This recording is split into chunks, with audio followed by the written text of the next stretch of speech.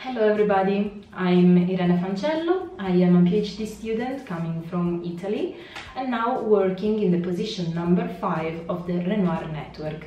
My host institution is the University of Manchester in the United Kingdom, where I work under the supervision of Professor Giulio Cossu.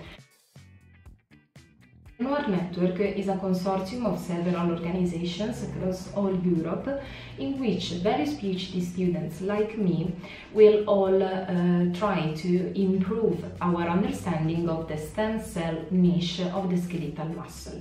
In particular, my project is focused on the developmental biology of parasites, considered as atypical muscle progenitors. In fact, in previous studies they have been demonstrated to be capable of muscle differentiation under specific stimuli, and in particular we want to study their contribution to the skeletal muscle during fetal development, so during pregnancy, then at the postnatal stage right after birth, and in the end during the regeneration stages that can occur in adult life after an acute or a chronic injury.